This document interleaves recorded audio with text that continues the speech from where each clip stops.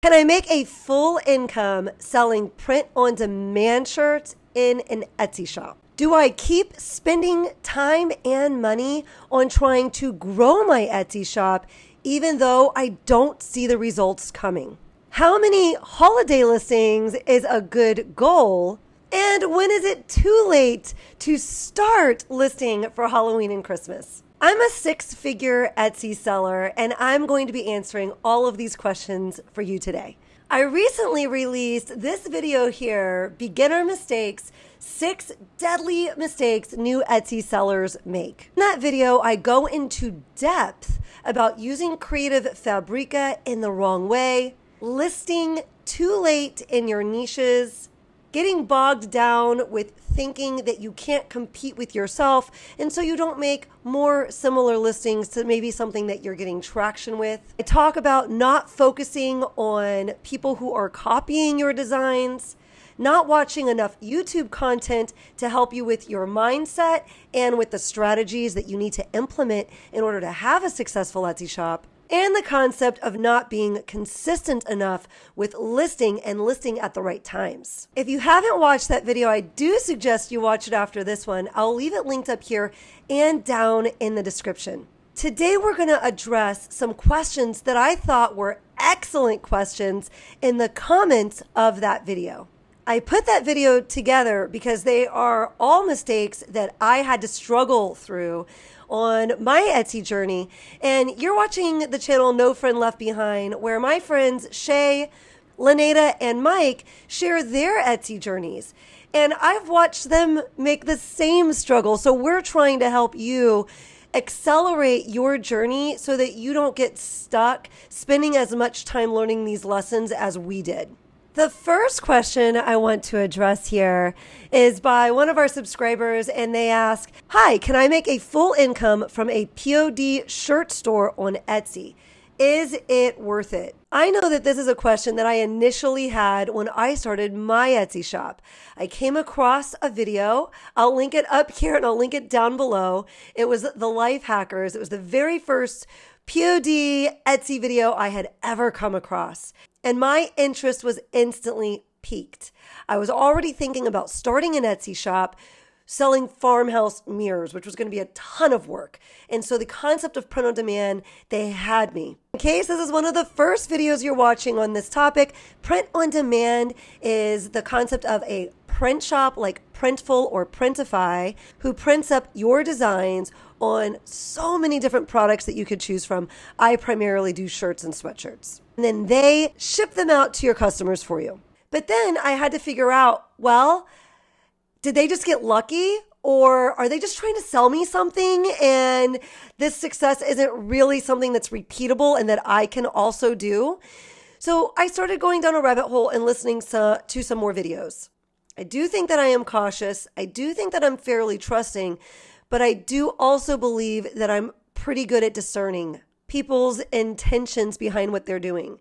And so I quickly came to the conclusion that these were truly successful Etsy sellers and that they were business owners also. They had a business mindset. So I knew that YouTube was going to be making them money. And that is one of the things that was fueling their creating a YouTube channel and sharing that information. But I also discerned that I did believe that their Etsy success was true and that they were adding value to the YouTube marketplace, if you will, by sharing their experiences. They were taking something that they were good at and capitalizing upon it through creating another business like YouTube with it. I came to this conclusion within probably 2 weeks of listening to them. And so I leaned in, and I leaned in hard to, I can do this, I can make this work. I listened to a lot of their content, which was very motivating, which also led me to hear interviews by people like Cassiy Johnson, whom I completely believed their story. It made me realize that, hey, if they can do this, I can do this too. This is repeatable. And so now you might find yourself at that same crossroads. Why are YouTubers sharing this with me? Can I trust this? Can I believe this? And so for whatever it's worth, I have been very honest about my story on No Friend Left Behind, the channel you're watching, and on my other channel, Simply Shauna, which I'll leave a link to that down below as well. I was a 4th grade teacher with zero interest in the entrepreneurial journey or spirit because I had never had it awakened in me. No one had ever shared something with me that I thought that, hey, maybe I could do that. And maybe I am capable of building something for myself. And maybe it is actually possible to have a scalable type of business, a business that makes you more and more money for the same amount of input of time. I think one of the things that make it so hard to believe that we can build outrageously profitable businesses like this online, one, coming especially from my educator background, being a 4th grade teacher and going to college to get that degree, and then to use that to make a lot less than I do now teaching, I couldn't wrap my head around, oh, you mean I'm going to do this thing that does not require a college education, and you're telling me that it's possible to make many times over what I'm making with my college education? No, that's not a thing. That doesn't work like that. If I want to make more money, I need to go get a law degree. I need to go get my doctorate. I need to maybe pursue another profession. But whatever it is, it's got to be backed by a degree. So if you're thinking that same thing, I'm addressing it. I thought the same thing as well. And it's not true. I think the other thing that I had to get over that was keeping me back, so I imagine it keeps a lot of other people back as well. With teaching, it is socially acceptable, it's expected that you got to put 4 years into school. You're going to come out owing money on that, but you know, that's the price you pay to get this good job that is reliable, and you're going to get a paycheck every month. So you put your 4 years in, but then once you have that degree, you are going to start your career, and the very first day that you start your career, you're making money. So 2 weeks later, you've got a paycheck because you're getting paid for the hours that you are putting in. Now with business and creating your own business, and I'm not just talking about Etsy, you could go open your own pizza shop, you could go whatever it is, your own lawn shop, your own lawn company. All of these things, these don't require college educations. They don't require degrees, but they require a lot of elbow grease. You don't go open a lawn company and make profits right away. You don't go open a pizza shop and make profits right away. Now, I think those are way more committed business people, way more committed entrepreneurs, because they understand that they are going to have to buy all the lawn equipment. And then they're going to have to spend time acquiring the customers.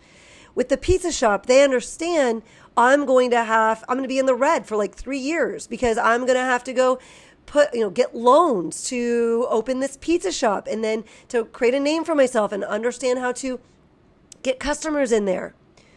I do think with Etsy shop owners, we come with maybe not the right mindset. At least I know that was, for me, it was like a weird thing for me to understand. Oh, I'm just going to open an Etsy shop and I'm going to start making money, when that's just not how it works. So you don't have to put anywhere near the amount of money. I mean, I think I invested like $100 when I started on my design app, really, and a couple of listings. But you think it's a whole different mindset shift that you have to get into of, you're going to work for months on your Etsy shop. I mean, I was putting in anywhere between 30 and 40 hours a week. It was a full-time job because I so wanted this, and I understood. After listening to videos, I quickly embraced this and understood how it was going to work. And I knew that I was going to have to get a lot of listings out there and get better at the listings in order to start making any amount of income that would be worth the amount of time I had been putting in before it would start scaling and become way worth it. But it's such a different mindset because we're used to, we get a job, we get a paycheck 2 weeks later, and that's regular. But when you're building your own business, it does not work like that. You have to build the business before you start getting the payments. So the answer to the question, can I make a full income from my POD shirt store? The first 8 months of my shop, I made pennies per hour. wasn't worth it. If you just look at the first 8 months, and if I had given up, my story would be, and my answer would be, no, it wasn't worth it. It was the worst thing I ever did. But I kept going. And by month 9, 10, 11, I was making $1,000 profit for the month. $2,500, the following month, $4,500. The first calendar year, January through December, that I was on Etsy, I made $33,000 profit. The second calendar year, I shot up to $107,000 profit. I'm giving you profit numbers, not revenue. Money that was my income. I still had to pay taxes on it, but that's after all my Printify fees, my Printful fees, my Etsy ads, my listing fees. Everyone complains about the Etsy fees, but oh my gosh, I'm, first calendar year opening my new business, $33,000 profit. That's almost as much as I was making teaching. Second calendar year, $107,000 profit. What? Come on. Yes, it's worth it. And then my third calendar year, I made $160,000 profit. We're working on my fourth calendar year now. To be continued. I'll let you know how it goes. But this was my favorite question. I've got a few more good questions for you, but this was my favorite question, and I had so much to say about it. The answer is yes. If you're wondering if this is worth it, yes, it is worth it. The second question was really more of a comment that this subscriber was highlighting. Karen says, great content as usual. Thank you, Karen, by the way. I've struggled with why do I keep spending time and money when the results aren't coming? She goes on to say, and have nearly thrown in the towel a couple of times. Keep going, Karen. I'm proud of you. I am much more optimistic what my shop might be able to do if I just keep researching and listing. I'm anxiously anticipating Q4. Thanks, Shauna. And she let me know ice cream is her favorite because in that last video, I asked what your favorite dessert was. And so I really wanted to kind of address that feeling of why do I keep spending time and money if I'm not getting the results I want? First and foremost, you're going to spend a lot of time. You're gambling with your time. Get comfortable with that. Because if you want to be an entrepreneur, you're going to be gambling with your time. You're either going to be gambling with a lot of time and money if you want to be an entrepreneur, or you're going to gamble with your time or money. With this particular space, making an Etsy shop with print on demand, the gamble is much bigger with your time. You shouldn't be gambling with a whole lot of money. So you really should be putting like maybe $150 into this right from the get-go. You're going to have to get a design app. And you can try the free version of design apps, but it's going to be almost impossible because you need to be able to have transparent backgrounds for your designs. And a lot of the free versions of these design apps don't allow you to have transparent backgrounds. And then you're going to need great graphics. So you might want to get yourself also a subscription to Creative Fabrica. I'll leave a link to them down below. If you have Canva, Canva has quite a few good graphics. If you're using GoDaddy Studios or Kittl, their graphics aren't as fabulous, so you'll probably want something to help you with the graphic piece there too. But all in all, that's not going to cost you a whole lot. You could do monthly subscriptions, which will bring it down. Like maybe you could do it for under $30 a month. But if you times that by 12 months, it'll be more than if you did like the yearly annual plan they have. So it just depends on how committed. When I got started, I did the monthly subscription. And then within 2 months, I switched to the annual because I knew that I was going to do 1 year, 2,000 listings. That became my thing. That was what I was doing. So I might as well just spend less and do the annual. If you're a beginner, you should not be dumping a lot of money into your Etsy ads. Yes, you're going to have to spend 20 cents per listing. And so that might rack up, hopefully, if you are doing a lot of listings, and you should be. It's the only way you're going to get better at it. So 20 cents times, let's say 150 listings for the month. That's $30. $30 in listings. And I would probably be trying to do more than 150, but I think 150 for most folks is probably a really good goal. I just went a little crazy when I got started. I wanted to do 2,000 listings for the year, which that breaks down to over 12 months. it broke down to like 166, 167 listings a month. So it's pretty similar to what I was doing. A lot of folks probably won't get quite that many. I think that I was a little more zealous than the average person coming out the gate. But if you want to know what I did, that is what I did. I got 2,000 listings up in the first year. Some months were bigger than others. Being a school teacher, I had the summer off, so I might have been doing more like 200, 250 listings a month at that time, and maybe more like 100 listings a month during the months of school. So really, you shouldn't be spending a ton. If you're losing money because you're also doing a bunch of Etsy ads, save that for later. Turn those off. You should be, if you've done Etsy ads for 30 days and they're still not profitable, I do have an Etsy ads resource that I've created. It comes free in my membership. I'll be making it more available come this December. And so you could keep your eyes open for that if that's something you'd be interested in. This Etsy ads resource is free within the membership. So if you're in the membership, please don't go purchase it. But it's also a la carte. If I know memberships aren't for everybody, and that is another expense. So if you feeling like you're in a place where you're ready for Etsy ads and you think you can make them profitable, but you think you need a little extra help with them, I will leave it linked down below. This next comment comes from Sweetums 101, and I always love seeing Sweetums comments down in my videos. Shauna, I so needed this one. I can't thank you enough. I have a small shop and all of my bestsellers and popular now designs get stolen as is and sold outside of Etsy, and my sales have plummeted as a result. I've been so discouraged and down about it, and you're the only person who's addressed how to deal with the emotional toll that comes with that and how to overcome it. I know strategically that POD is a volume numbers game, but I've been feeling like a content machine lately, coming up with ideas just for thieves to steal, just as they start to get traction. I've wanted to quit so many times, but I'm still going to soldier on, and I'll be watching this video on repeat to help me get over this hurdle. Thank you for all that you do. I also rewatched your interview with Cassiy where you said, lean into your success by being proud of yourself for not giving up. Your words and encouragement are truly a salve to my soul. I know it's so frustrating when someone copies our designs, and I've been there exactly where Sweetums has said. I've had my stuff copied and brought all over Etsy.